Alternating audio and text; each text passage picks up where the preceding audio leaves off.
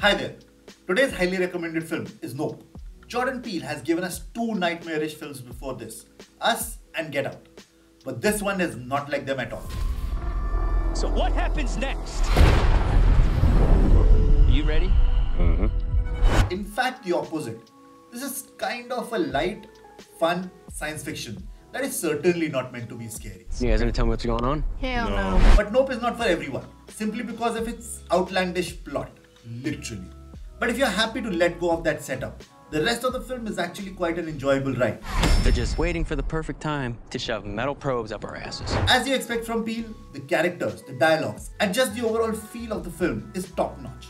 Just do not enter this film with his previous work in mind and you'll be pleasantly surprised. This is Highly Recommended, your only spoiler-free movie recommendation channel. Follow us for more.